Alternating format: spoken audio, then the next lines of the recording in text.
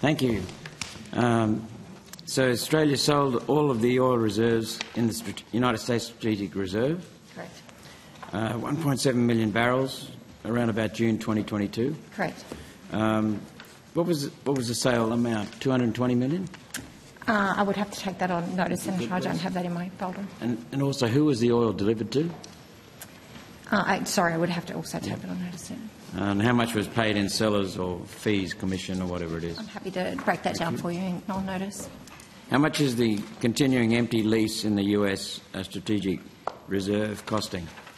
We do have an ongoing contract for that, and I will again come back to you with the leasing costs on that. Great, thank you. That's all I had there. I'd like to move on to the ute tax, please. I think you'll find it's not called that, Senator Roberts. Sorry? We don't have such a thing. Would you like to refer to the correct program? Your new car tax. Thank you. We don't have a new car tax. No new car tax? Well, you know what I'm talking about. Well, Senator, How about you just say it, Senator Roberts, so that we can get the right people to the table? I'd like to know the new fees for petrol and diesel vehicles. Does that capture it? it's possible you're referring to the new vehicle efficiency standard. Thank you very much. New vehicle efficiency standard, yes, that sounds a little bit That's more another way of familiar. saying it.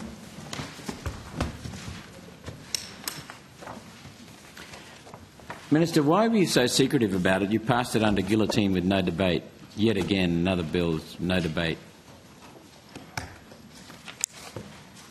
Senator Roberts, the new vehicle efficiency standard brings Australia into line with the very significant majority of the international vehicle market.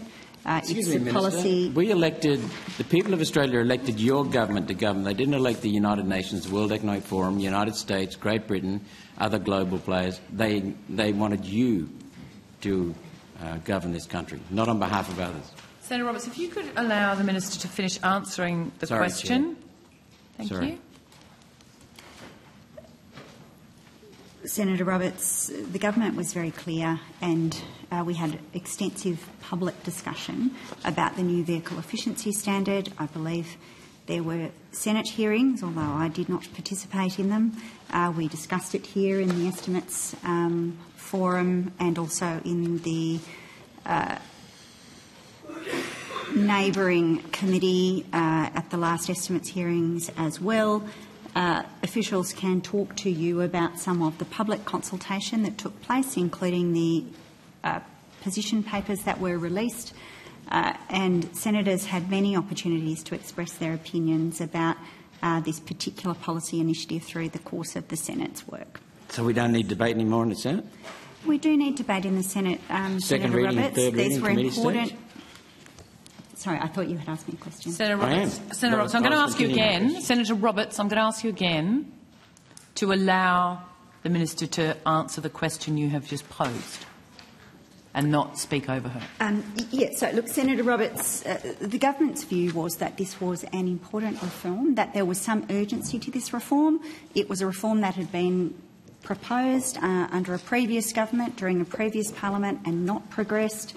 The consequences of that were that Australians continue to pay more than they need to at the Bowser because the vehicle fleet in Australia is less efficient than it could be, because the range of vehicles available to Australians is considerably less than we expect it will be under the standard.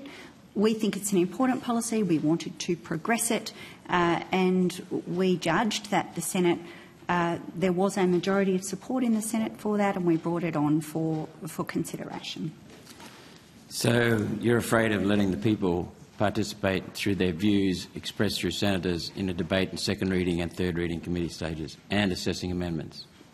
Senator Roberts, I wouldn't characterise it like that at all. Minister, are you aware that with an increasing amount of smart meters being installed, despite some people saying they don't want it, and charging happening overnight off-peak, electric vehicle charging overnight off-peak, that's when coal-fired power is supplying most of the electricity. So there's potentially going to be an increased demand on coal-fired power stations as petrol and diesel vehicles are set aside in favour of electric vehicles. So you're actually increasing the carbon dioxide intensity of energy.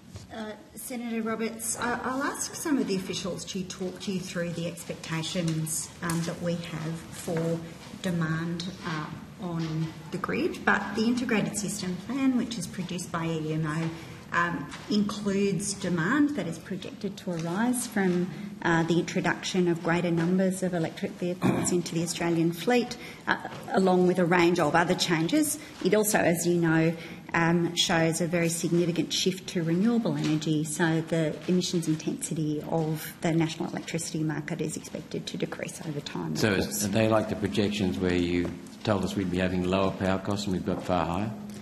Senator Roberts, did you want to talk about the issue that you originally asked me about, or do you wish to move on? I just wanted to know what your projections were like, how accurate they are. Well, the Integrated System Plan is a long-established piece of analysis undertaken by the Australian Energy Market Operator, and officials at the table can talk to you about the expectations there and any other information we have about expected demand on electricity. I might talk about, to start with, Senator, some of the different charging solutions we're seeing and how that's impacting. Certainly some of the investment, and Arena, who I know will be preparing to tell you about some of the innovations they're looking in charging. You're right, a lot of charging is done at home, 80% we think. But that's not just from the grid. A lot of those people, not all, but a lot of them have actually batteries that they've stored from solar during the day. So they're actually, when they're charging, may be overnight, might be from a battery, but it might be from the grid. Note that the grid is slowly decarbonising as well. So that's increasing day to day. There's other innovations where we're seeing EV charging being provided at places people visit on a regular basis, whether that's car parks during the day, whether that's at a workplace during the day, whether that's at the curbside, whether it's at the local gym, whether that's at some of the places like might be going to the movies, charging more and more. Sometimes that's in the evening, but a lot of the time that's during the day. So we're seeing some innovation, and there's certainly been funding, not just from the Commonwealth, but states and territories to develop that innovation and look to maximise the solar in there. And probably just the last thing I'd say on the projections, because I do know that they take into account the grid and the impact on the grid for the uptake of EVs, so they are in the figures that are provided each year when they do the projections. Minister, do you still maintain... Senator, sorry, could Ms. Rowley just give you 30 seconds on that, because it is quintessentially answer to your question about how all of the emissions impacts are brought to bear. Sure. Yeah, and so just in relation to the annual emissions projections, we look both at the change in the vehicle fleet, including the uptake of electric vehicles, which is helping to reduce the direct emissions from transport. But we also take account of the electricity required to meet the growing share of electric vehicles. And just by way of example, for 2030 in last year's emissions projections, we estimated that there was a 7 million tonne reduction in transport emissions and a 1 million tonne increase in electricity emissions to meet that additional demand from electric vehicles. So the net effect in 2030 was an estimated 6 million tonne reduction in Australia's emissions, taking into account both transport and electricity.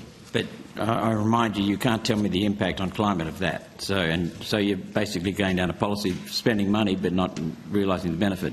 Minister, do you still maintain... Roberts. Note that the new vehicle efficiency standards is projected to save consumers money and reduce the impact of the things like health costs on the Australian economy. Minister, do you Senator Roberts, we're going to rotate the call. Last question. Last question.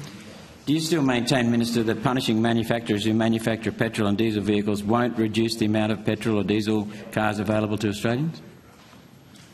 Senator, I don't accept that characterisation of the policy settings. Thanks, Chair. Thank you.